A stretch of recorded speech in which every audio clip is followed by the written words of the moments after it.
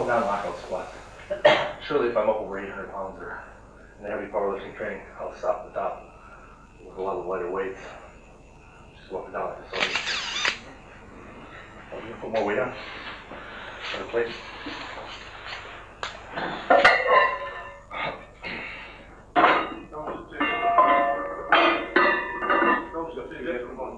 Yeah. They're all blue, they all look the same. 44. Yeah. There's a 44 on the floor there. Maybe you can't put the fan on again, would it? Yeah, yeah. Question 2 about anything about bench press is everybody's favorite. It came around real quick for me in just a year and a half. Right at 2 years I was bench pressing 600 pounds. My best was 600 for 5 reps. I don't think I'll be able to get that tonight, but hopefully you don't have much weight around. Make a bit more weight before you start on Bill. You think you can bring it? You got 1,000 or 2? Yeah. Haul it in here. You split your routine in body parts. Yeah.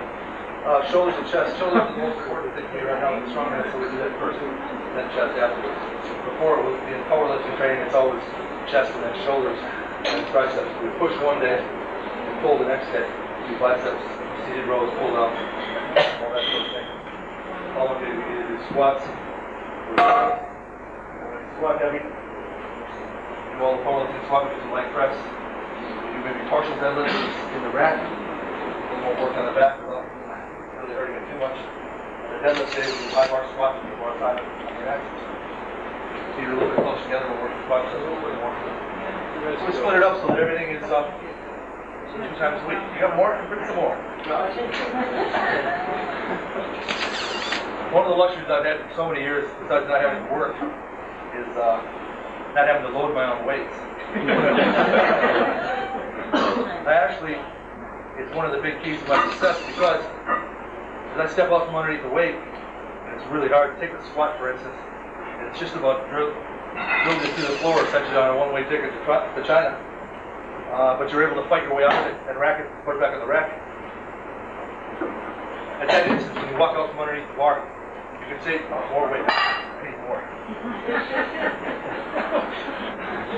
Get down. My friend, I'm pulling your leg. Let's get to this point, that after you step out under a really heavy weight, at that instance you can say to yourself, man, that weight beat the hell out of me, I'll never lift a heavier weight in my life. Or you can step out from under it and immediately convince yourself that it was an easy weight, you made it strongly, your form was really strict and in good shape, you can handle more weight. As you sit down and you unwrap your knees, you loosen up your belt, your friends are saying you can handle more weight. It looked good, you were strong, it was easy. You're convincing yourself, programming yourself that you can handle more weight. Now here's the key point. You don't bend over and pick up another 20-kilo disc and put it on. They do. So you don't feel it. And when you go to lift it again, all you're lifting is a bar. And if you get into that psychology of it, you're training on the rack and dumbbells, you aren't looking at the numbers, you're just going by feel. You lift a lot more weight that way. That's one of my big keys. Can't tell too many people, can't tell too many of my secrets when Jamie's here because you know how when a bullet hits its peak and it starts to slide up, he's the one that he's still going up. And I'm over the crest. Still 300 pounds.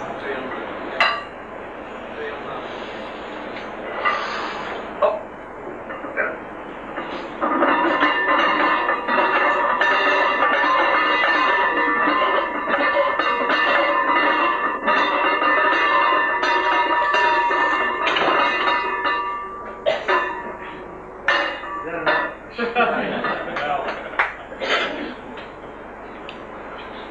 Let's pretend we can do another play.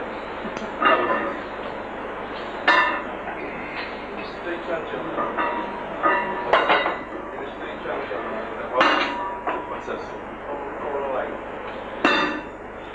Let's take this balance, alright? Let's do this in between ones and then jump to that.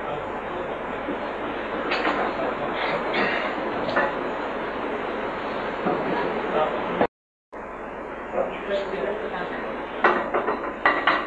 do I train the deadlift? Back when I was training off the floor, I do it once a week, really heavy. As of late, the events that we're pulling, we're doing right below the knees at about 18 inches. So that's what we're working on. Just recently, I wanted to beat Jamie in just about every workout. I hear what he does, so he's pulling 850 from right around the knee for 5, so that's what I did my last workout. And pulled 750 from 18 inches for 5. So that's the kind of strength level we're at. In the competition, when we're lifting the deadlift, we probably will get right up to 900. Guys will be dropping fast there. The winning weight will probably be around 950 or something like that.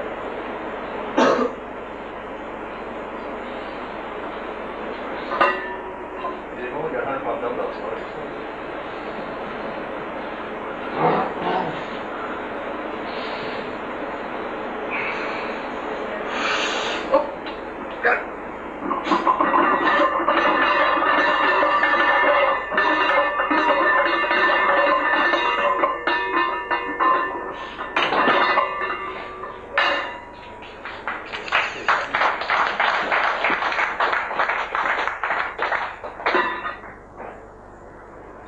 that was as heavy as I went today for the workout.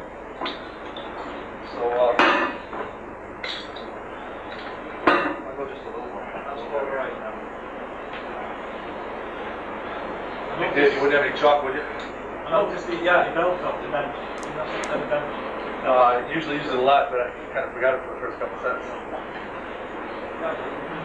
Actually, I didn't need it.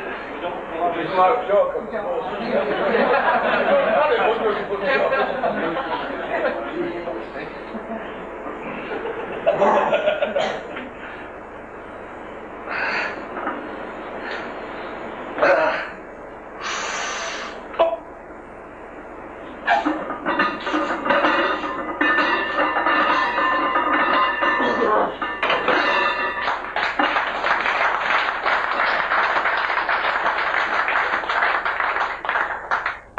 I needed any chalk for that, huh? But anyway, nice to hold on the bar. Thanks, guys. We have a rather knowledge pal here, by the way. He was a former world champion, but he's not speaking up now. Oh, really? He's hiding around here somewhere. You can see him. Go back to the shop. I'm sorry? Go back to the shop. Who's that?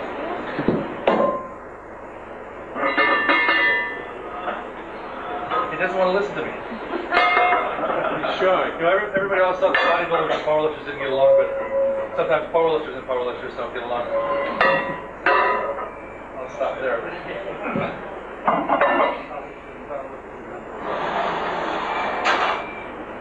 Can you say about the shoulders? What workout exactly do you got tremendous shoulders? As I said, in 5th grade I was able to press that 100 pounds. 7th grade I could do it 10 times. 12th I could do deltoids. Genetics is good. People say, what's it all attributed to? Genetics or your mental approach? Those are both of myself. The deltoids, we do front raises, thumbs up with the dumbbells, and the side raises just to warm up. Then we go on into dumbbell press, strict machine press, free weight press, as much pressing as you can do. Everybody says, how do I get stronger in the bench press? It's simple. Do more bench presses. A little more. Dave was real interested in the bench press. Does that answer your question pretty good? Just a lot of shoulder work. Cable, side pulley, flip cable. As soon as your triceps are really tired of pushing, they don't work anymore. 2 more raises. The deltoid is one muscle group that works so hard, you can kill it, you can burn it. It's got to just ache, and if it does, it'll grow. But if you wait 2 minutes between sets, and you go get a drink, and you talk a little bit, your deltoids will never get any bigger. But if you just make them scream, do all your work in a short period of time, put the whole workout together for shoulders. Just a little rest between exercises is possible. Between sets, almost no rest at all. They'll really get stronger and bigger. Lost my other thoughts. Bench press. It's alright. You have an easy body part. You don't really need to train that hard. Not anymore. But I was going to say the bench press. Dave wanted to talk about it a lot. You look at the lines in the bench press. I take a grip where my arms are at the bottom, part of the chest. The arms are at the angle. better to show you than to talk through it. One of the most inefficient ways of bench pressing would be straight down, straight up. What we do is tuck the elbows, come down really low, put the weight on the deltoids, the forearm. As we push, flare the elbows, the weight comes back up over the eyes. Pretend you were at a warehouse on a loading dock. Rather than lifting the weight straight up, slide it up a ramp to make it a little bit easier on yourself. Bring it down low, push it back high. Sort of trick the weight, you lever the weight. You're doing this, you get really strong pectorals and deltoids, but you're not going to be doing a really efficient and heavy bench press. So it's down low. Okay, another simple trick here now, if you want to get really strong in each of the different phases of bench press, especially off the chest, move the grip in about one finger. You emphasize keeping your elbows in really close, you just pop right here. It works lower back of the inner tricep, and you get real strong in that position. Here's your regular grip. Arms at a 90 degree at the bottom. Now you go one finger wider. If you're having a hard time, you push the bar up and you get right here and you're just stuck. Well, that's because there's a deficiency at the upper part of the pectoral. So you go one finger wider again. Now you bring the bar down real high. You stretch that hole at the top of the chest and you work just that, the upper chest. Bar high on the chest, wide grip. Put all those three together. Real simple. Bar comes down low. You got great explosion off your chest. You got real good mid-range strength. And you've worked hard high on the chest, so you lock it out. What you do is, any exercise might be a little advanced if you're not really into this, but this is how we've done it. We take the bench press as if it was a picture. And now the picture's been made into a puzzle with 1,000 different pieces. There isn't 1,000 pieces, but there's about 4 or 5 different ones in the chest that it's utilized along with the tricep, even some of the latissimus that are involved in the bench press. You take each one of those pieces of the puzzle and you analyze them, try to figure out which one's your weakest, which one's your strongest. You take that weak one and you build it up. When they're all working together, it's a nice unit that works together. You take some of those pieces out, you work on them, put it back in the puzzle, you try them again, you change your form, you change your grip, get it in all different angles. If you want to bench press more, you do more bench presses. But if you don't really get into it, and you only do 2 or 3 sets of 10 at the same weight every week, that's all you're ever going to do. If you really get to the point where you want to do it, do more. You just do more and try to figure it out as you're doing it. Do you do any real close grip bench? No. The bench press, when we're the regular grip, close grip to me is one finger. It's not thumb to thumb, or anywhere near there. Yeah. So what we're always trying to think is that incline bench presses aren't going to help the bench press. And a wide grip is not collar to collar. So what we're working with is something that's real close to your regular grip. But I know what you're saying for triceps, you might try prone, straight bar tricep presses or narrow grip bench presses. But we found a few other exercises that work a lot better. Dave, do you have a decline bench? No, I mean, don't get it. You have a decline bench. Yeah. Okay. You can see what's happening, like if you're trying to build one of the pieces of the puzzle, the tricep, rather than going narrow grip, you're still using a lot of chest and a lot of deltoid. You can't get away from it. But now, if you go decline, body's decline, you're pushing like this. See what happens now. Triceps maximally stretched. Flex, there's constant tension on the triceps. You can go really heavy. On a tricep press down, you can't go very heavy because you're limited by your trunk strength. And the cable's always cutting into you and stuff like that. So we get on a decline and maximally overload the triceps, get it really strong, so that that's one of the big movers in the tricep, in the bench press is the tricep. Another exercise we use is a bent bar, easy bar on the prone. Rather than doing a nose breaker, where by the time you get enough weight in your hand, work your tricep. Somebody broke their nose again. By the time you get enough weight in your hand to actively work the tricep, you probably ruined your elbow. It just doesn't work. What we do is rotate that upper arm downward, lock it into the tight to the side of the body. We try to lock the pec and the deltoid. We don't bench press it. We just do a tricep press, about a 3/4 movement. It doesn't touch the chest, it doesn't lock out. It's a mid-range movement, but it gets a nice stretch and a nice flex. Myself, when I was doing the 300 kilos in the bench, I was taking 400 pounds and doing 15s in the tricep press. And that gave me a 23-inch arm and really good strength in pushing the bar all the way through. I had a fairly narrow grip.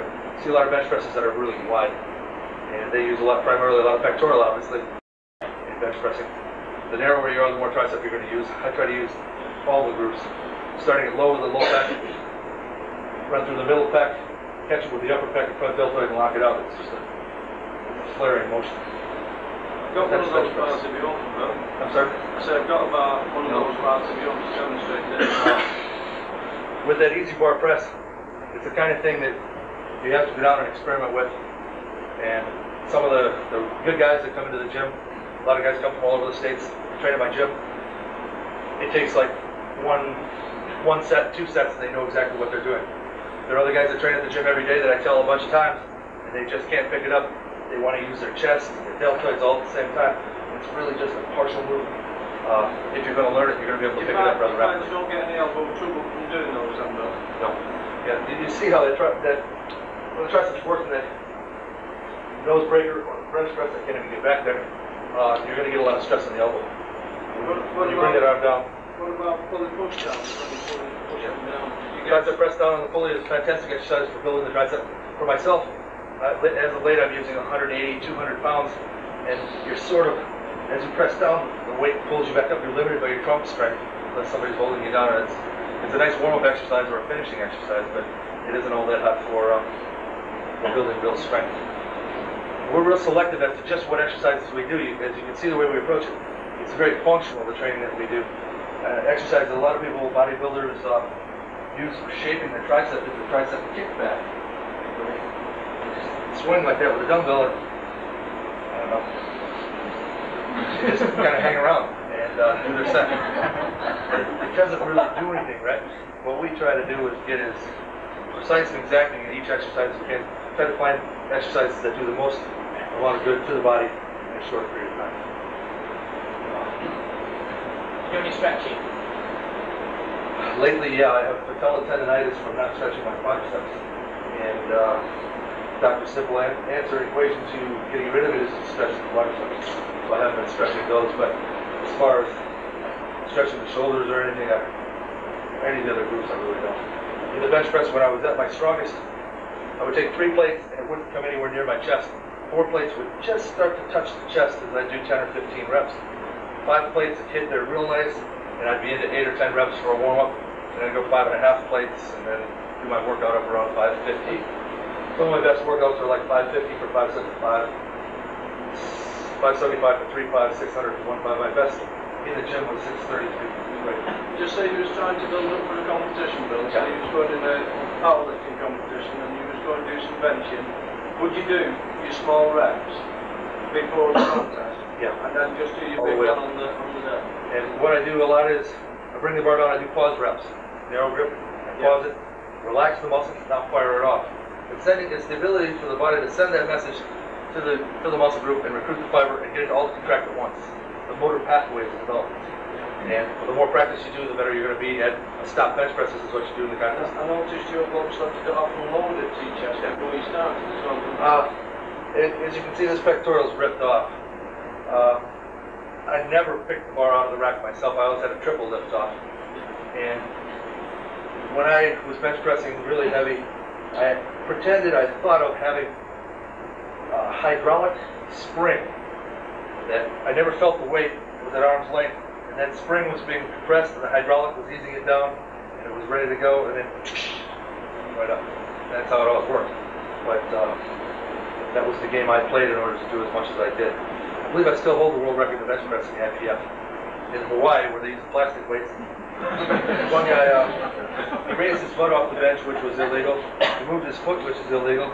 He didn't stop with the chest, which is illegal, and he didn't lock it all the way up, but he did 700 pounds. And at our city, they give him APF for some other federation. As a matter of fact, the guys that signed the paper that gave him the world record weren't even at the meet. And, so I don't know how they knew that it was a good lift, but I guess they wanted it to be a good lift. Anyway, so I still have the record in the bench, and I'm the guy that's kind of taken the bench and sort of taken it apart like a puzzle, and figured it out. But I'd be happy to talk about the other 2 lifts, but they're... So what about the bench then? Is that a good bench, or do you prefer it? We have other benches which well, this one grip than that. This one inclines, and it's wide enough so that you get a legal grip, and not too many people are going to go any wider than that unless they're wide in the shoulders. Fine for bench, it's got a nice spotting rack. Move it up for inclines. I don't really like increasing here when I'm going heavy, but I don't go heavy anymore, so that really doesn't matter. Yeah, fine bench. Don't dumbbells now, Bill. If you want to do that now, sure. No, you can do it up there. Well, I don't know if he's ever been a coach, but I could use a coach like that. You do any abdominal training? As a matter of fact, yeah. Use a baby decline, put a 50-kilo disc on my chest, do a number of sets of reps with that. I like leg raises. I like a cable crunch. Hold it, crunch down. When I'm doing the leg raises on the bench, I twist from one hip to the other hip, then to the center. I can tie weights between my feet. When I was doing wrestling in '86, I had to be rather vain and had ripples on my abdominals because I was before hundreds or thousands of people all the time. So I did about a 40-set abdominal routine every day, other than my regular training, and it worked really well. One thing I can tell you all about abdominals that's really interesting and it's kind of revolutionary. The fastest way to get into really a big routine and great development in the abdominals is to stretch between sets before the workout and after the workout. If you had never done a setup before and today you did 2 sets, the only way you're going to be able to do 4 sets tomorrow and 10 sets next week and 20 sets a month from now is if you stretch between sets when you start to cramp up, or you stretch after the workout before the next workout. If you've ever done a big abdominal routine, you get up in the morning and you can't even get out of bed. It locks up, man, it's gotcha. But if you would have stretched after the workout, you'll never lock up. And you'll be able to increase the amount of work you do in abdominals. It's really kind of an interesting phenomenon, but stretching helps them a lot for the abdominal. Real simple exercise. On your stomach, on your elbows, looking up. Twisting your torso a little bit. That's the abdominal stretch. 80s and 100s, huh? Yeah, it's just normal. If I stand here and hit this my first rep, can I stop? How we doing for time? Jamie's been to about 5 of these, and Chris has been to about 15. He says I get long-winded sometimes. But stop me if I start babbling.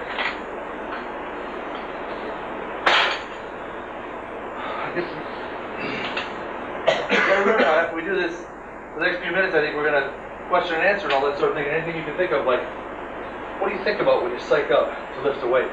That's a good question. There's about another 20 questions, but you haven't asked them yet. So.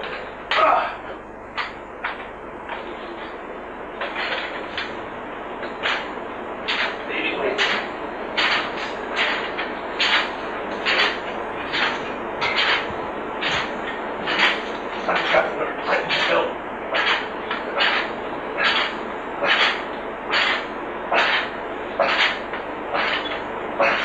When is that, Jamie?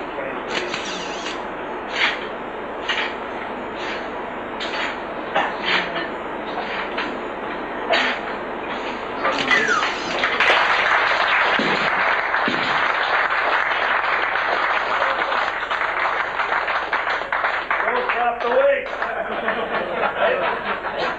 I got to tighten my belt.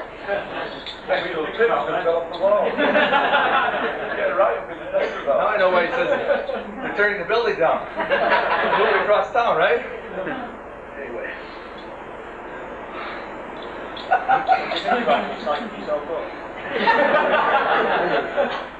It really doesn't take it for those, but when I did the 155s, I was really blasted. Worked up the rack from 110, 20, 30, 40. I was going to stop at the 30s. I did 20 reps for the 130s. Then I went 140 for 10, 155 for 10, 165 for 5. It was kind of a PR workout. On that day, I was really hell-bent to compete in the big strongman show and tried to set a world record in the dumbbell press, so it was easy to psych up. Today, getting back to 140s, I jumped 80, 100, 120, 140, and Jamie had jumped 80, 100. He stopped at 110 and then 120.